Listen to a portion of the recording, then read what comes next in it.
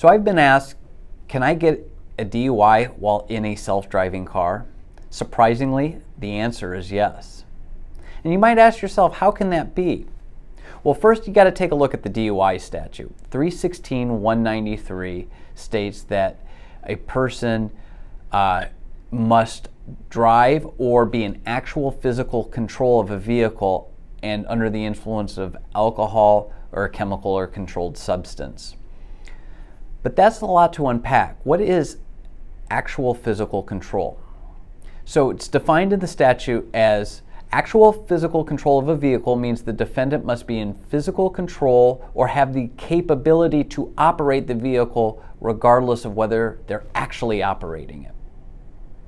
So imagine that. You could be in a self-driving car, and as long as you have the ability to operate that vehicle, if you are under the influence, you can get a DUI.